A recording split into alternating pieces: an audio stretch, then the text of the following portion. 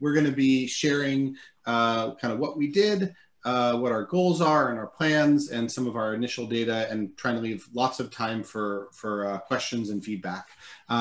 So I'm here on behalf of myself and Alan Gerber, who is here as well. And Alan's going to jump in for the Q&A portion. So again, I just want to thank the OVPR and IEDM for funding this study.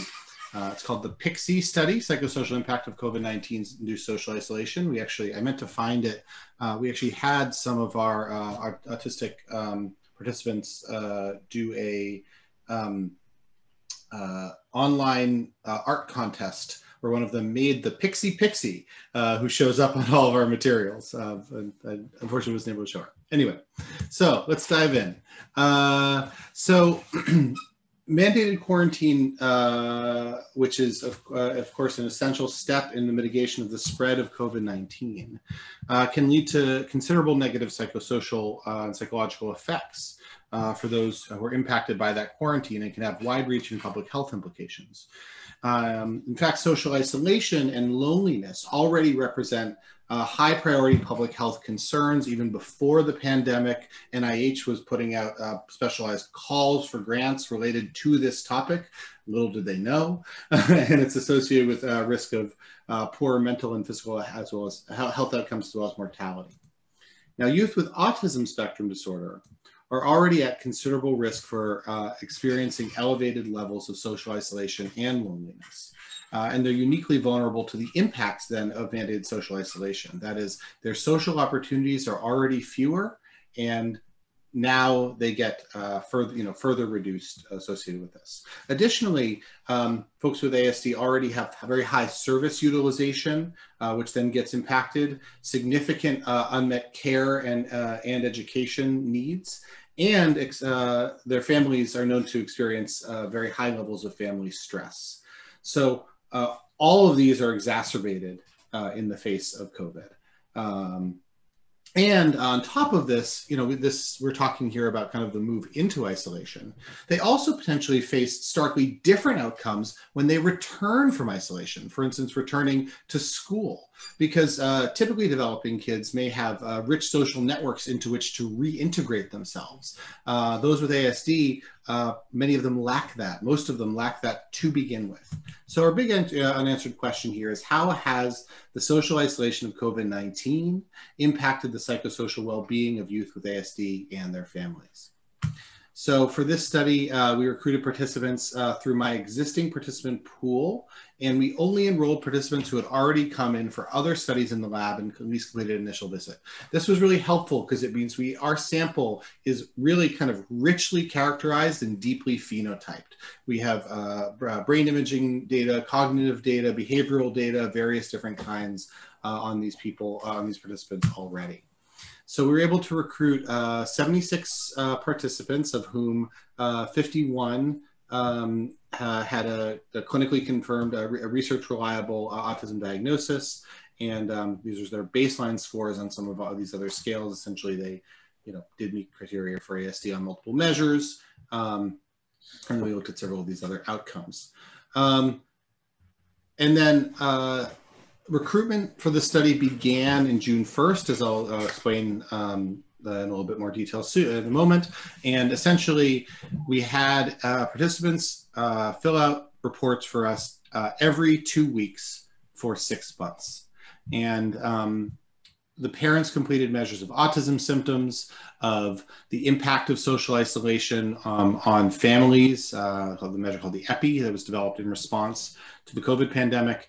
And we also looked at their actual social behavior in that intervening 2 weeks. And we're going to dive into that a lot in a moment. We also, just like Doctors Malik and Opara, looked at internalizing symptoms, anxiety and depression, as well as parenting stress and loneliness. Parents were compensated for their time based on completion in each outcome. So what essentially happened is, beginning in June, we asked them retrospective questions, said, think back to March and tell us a little bit about what your social behavior was like in March on our SII measure, social interaction measure. Then we said, okay, now look around today and tell us about what you're doing, and then complete the rest of these measures. And then we had them do it every 2 weeks, all the way through the summer. This was midpoint, and then right after midpoint was, this was intentionally timed this way, the beginning of school, so that we can look at whether or not there are any discontinuous jumps in any of these phenomena once they return to school. Many of the districts out here, as we know, kids return to school in person, but even if they didn't, they were still having mandatory interaction of some kind with peers beginning then. And this went all the way through December.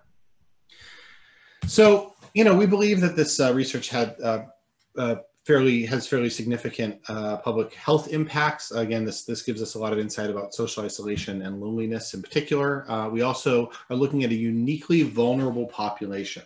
This is a population that already experiences social isolation, and this is now amping that up even further. We're looking at, they also have very high rates of internalizing symptoms to begin with. So this is really kind of an enriched sample for many of the outcomes we're interested in, including parenting stress. And again, as I mentioned, there's unmet service needs. And finally, this research gives us an opportunity to test some really fundamental implicit theories of autism that really we couldn't otherwise test. For instance, one of the big going theories in the scientific literature about ASD has to do with sort of motivation to interact. But the challenge is that usually in life, you don't reduce the opportunities for interaction. You wouldn't do that to somebody, it would be unethical. And so it becomes very difficult to suss out, well, is this person, interacting with others or not because they're less motivated or because they have fewer opportunities or vice versa. Well, this suddenly kind of sets everyone at a level playing field and allows us to test some fundamental assumptions. So we had a great research team here. So there's myself, Dr. Jennifer Kalusker, who's now an adjunct assistant professor in the Department of Psychiatry here, and Alan Gerber, my phenomenal graduate student who really did the heavy lifting on a lot of what you're going to see here. He's got a lot to share too.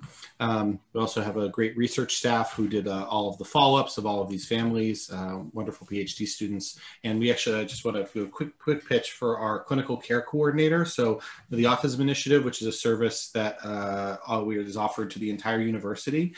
We have a social worker named Kate Emott, who can meet with families of youth with ASD to provide clinical support. So she actually was available to every family in this study if they had clinical needs. So let's take a look a little bit at what we found. I'm going to break out some of this data as we go. So this is this line, just to orient you every time. This blue line is the beginning of data collection in June. So this is their retrospective report of amount of social interaction summed across this measure that we developed before the pandemic. This is beginning week 1, and then this is every week thereafter. And then this blue line over here will always represent in these data the return to school. They're in the midpoint of the survey. And so one thing we're seeing here is that right from the beginning, at least according to parent report, these kids are, the typically developing kids are having more social interaction to begin with, and that kind of stays fairly stably so throughout the group, throughout the weeks, kind of remarkably so. We also looked at loneliness. So again, same thing. This is midpoint. We don't have retrospective data on loneliness. And what we see is that the kids with ASD report being more lonely at that very first time point, at the beginning of the pandemic. And then the groups seem to kind of come together over time. And again, obviously, we're going to be looking at this statistically, and this is just our first pass at the data. And we see this phenomenon exist both in overall loneliness and then also in clinical loneliness. So this particular measure, the UCLA Loneliness Scale, has a clinical cutoff for basically clinically elevated loneliness. And what we find is that almost 55% of youth with ASD were reported being clinically lonely at baseline, whereas only half that reported being clinically lonely at baseline in the typically developing sample. But then they kind of met up over time. Interestingly, though, youth with ASD seem to report increased or at least stable loneliness once they return to school, whereas typically developing kids their trajectory appears to be going in the other direction, again, suggesting that perhaps these kids, typically developing kids, are kind of uptaking these social opportunities when they come back. They're reintegrating socially, whereas the ASD kids might not be. And this, I know it's hard to see, so I'm just going to orient you. I'm just going to describe to you, the data points are small. So this is the whole sample broken out by baseline clinical loneliness. So this panel over here, everybody reported not being clinically lonely at baseline. This panel over here, they did report being clinically lonely. And what we see is that over the course of the whole 6 months, the typically developing kids who are not lonely and the kids with ASD who are not lonely at baseline are fairly similar, maybe a little bit different in terms of their social interaction.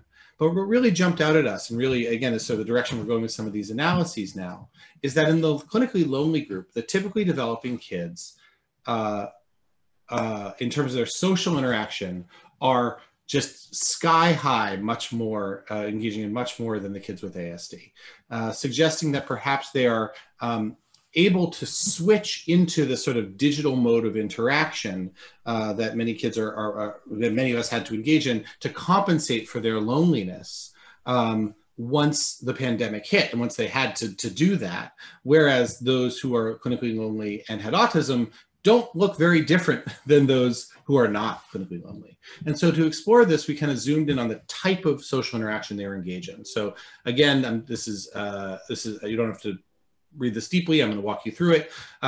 These are the different specific behaviors that constitute social interaction. So we've got, for instance, being in class. Not surprisingly, it went down over the summer, and then they get back to school, and thankfully those numbers jump up. This is being in class alone, being in class with others. Again, the numbers jump up. This is good. This shows us they're actually telling us probably the truth. Same thing with doing schoolwork. Whoops. You know, lower over the summer and then jumps up. Eating, but again, not very different really across the groups. Same thing with eating alone versus eating with others. Reading alone, reading with others. These are all pretty much the same, whether or not you have autism. Being outside alone, being outside with others. Playing board games alone, playing board games with others. But what really was interesting is this. So this is social media use of various kinds, digital media use. So the typically developing youth are engaged. You can see these red bars almost exclusively on this whole page are all above the blue ones, right?